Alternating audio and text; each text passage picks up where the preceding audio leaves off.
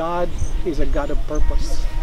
His creation was for the purpose of making an earth, a world that can sustain life, not just for all forms of living things, but particularly for human beings.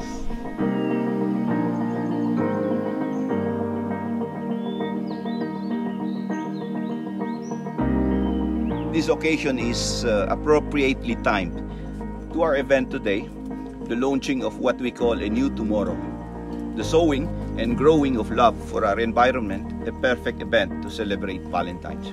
A major challenge besetting the forestry sector is how to provide sustainable financing forest management to mobilize green investments from international, national, and regional sources.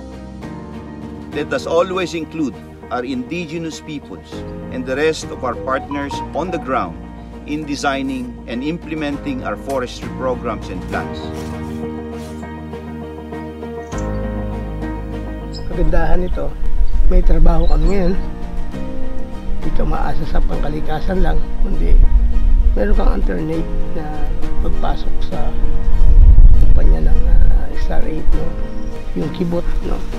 Ito yung hindi man natin masasabing kundi may tulong, may malaking tulong na mapupunta hindi lang sa IP, no?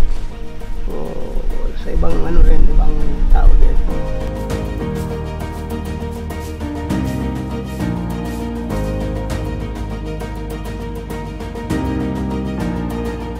While they're offering na, sige, magtanim tayo ng coconut, if there are no support coming from various sectors, then hindi din namin ma-achieve yung objectives. Importante kasi sa isang lugar, there is a synergy of all the active players. Itong programa na tinatawag natin yung New Tomorrow Program, sisimulan natin dito sa Morong, sa protected area ng Morong, Bataan. Siyempre, katulong natin ang DENR at ang Philippine Coconut Authority at ang local government ng Morong, Bataan. Ngayon, magbibigay tayo ng trabaho sa mga Aeta. Sila yung magtatanim, sila yung magpuprotekta ng forest. Hindi natin sila tinatanggal, hindi natin sila inaalis.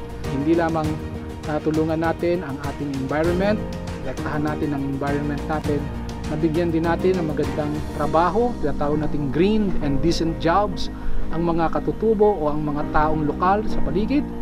Ito rin ay nabigyan din natin, no, naipunta rin natin ang ating ekonomiya into a green economy, ay sama rin natin sila.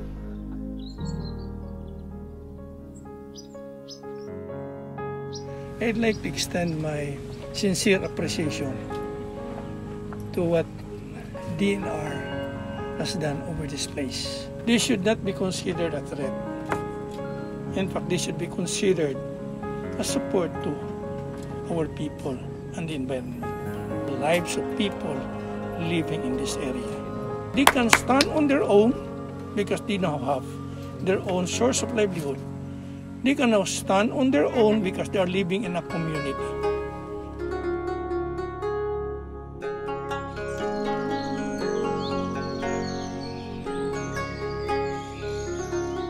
What we're doing here in this place of our nation, in these mountains of Bataan, is in Plant initiative, is basically connected to that grand design and purpose of God, that we should take care of nature, the land that God has created and blessed us with, because these themselves will take care of people, humanity, and our communities as well.